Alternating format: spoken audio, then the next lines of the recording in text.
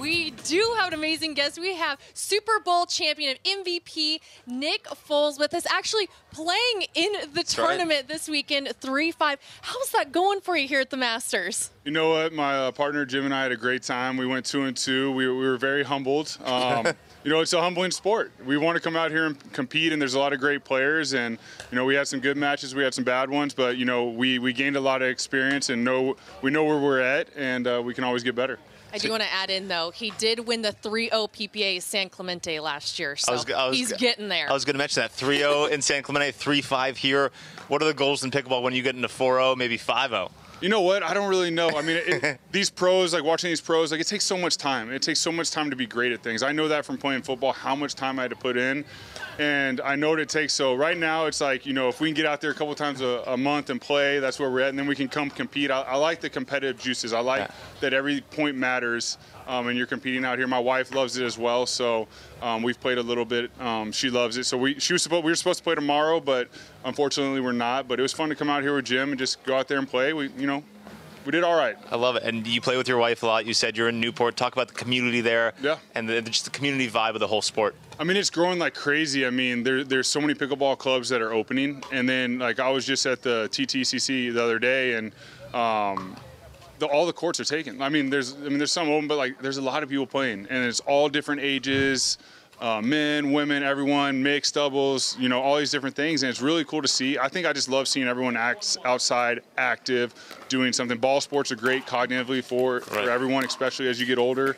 I did a lot of that just playing football. You get hit so much, so it's like, how can I optimize the brain as I get older? So that's one of the things. And speaking of being active, Dad season on your shirt, what does that mean to you? And tell us about that movement that your guys are doing. Yeah, it's a special brand that my buddy Pat O'Donnell made this last year.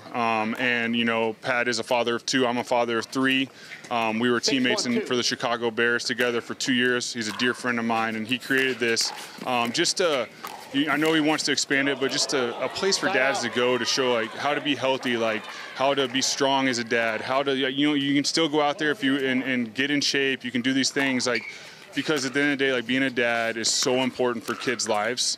Pat lost his father early in his NFL career from cancer, and so, like, it means so much to him. So I think just with this, he's creating a place for, like, dads to go, for dads to represent. I know he's working on, like, cool gear and everything that to own it, and also, like, realizing, like, being a father is so important, but it's hard. Like, this last year, I really got a lot of time with the kids, a lot of time with my wife, and I always in my career with our kids, like, I get home as early as I can because that was so important, but having all this extra time, I mean, it's not easy. Like, it's so much different than playing in the NFL, but it is so special. My wife talks about it all the time, is pouring into our kids and being around and being intentional as much as we can is going to pay off down the road for these children. I know you have 3 kids. I know your oldest one's playing tennis. Yep. Are you going to get her into pickleball maybe soon, too? Yeah, I mean, she loves paddle. She plays every sport. Tennis, she'll play pickleball. I ended up coaching her flag football, and she had moves on the football field that I had to stop and look at my wife and said, that's definitely from your side, because I can't make that move. I would have torn every ligament in my body. But it's fun watching my daughter, like, watching her play sports. And, like, I think the big thing is, like, she loves competing, but she has fun. And I always told her, like, have fun. Like, after soccer practice, I'd stay out there like, hey, let's run. Like, everyone's coming off the field and like, hey, let's run down and back. Like, all race. Let's just try to get under 23 seconds. But I'm trying to make it fun and try to get her a little extra conditioning, because I know sometimes, like, we grind and we make it so hard, but I'm like, all right, sports need to be fun. I know even playing in the NFL, when I went out there and played and I had fun, I played at a high level. When I was stressed and I felt like I had to be perfect, it was very difficult to be great. So, like, I'm trying my best to instill that in the kids, but, you know, I'm not perfect every day. There's a reason dad season, place for dads to go. You know, we're all in it together. Well, thank you so much. An incredible athlete. Like we said, Super Bowl champ, MVP Nick Foles here, debuting his pickleball skills 3-5. Hopefully we see him at the 4-0 level soon. But let's go ahead and get back here to a thrilling Game 3 here between the Johns brothers, Stackster.